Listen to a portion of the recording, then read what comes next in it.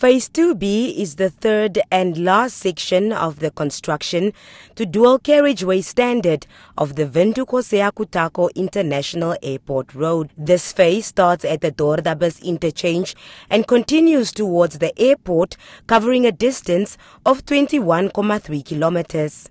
For this specific project, the appointment of the Chinese contractor company was a requirement in the agreement between the two governments. However, we need to emphasize that all the construction material will have to be purchased here in Namibia, and thus is also a benefit. This project will also have ample opportunities, and this is very important.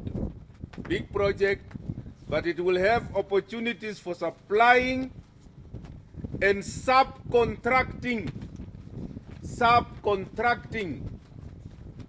of specialized works for the local small and medium enterprises.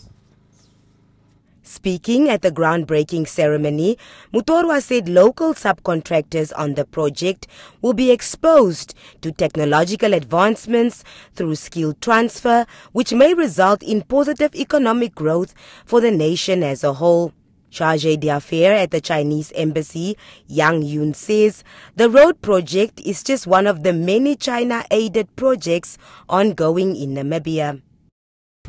In the past few years, over 20 China-aided projects have been completed or remain ongoing, which cover the areas of transport, agriculture, education, ecology, border control, public park governance, housing, healthcare, meteorological surveillance, disaster relief, poverty alleviation, etc.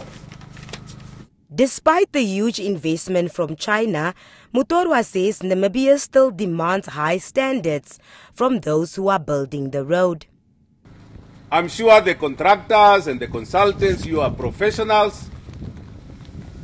The quality of the product, which is the project, must match the money that is invested in the project.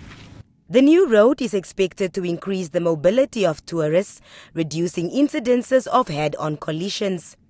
The project, which will be completed by 2025, is expected to create 270 local jobs.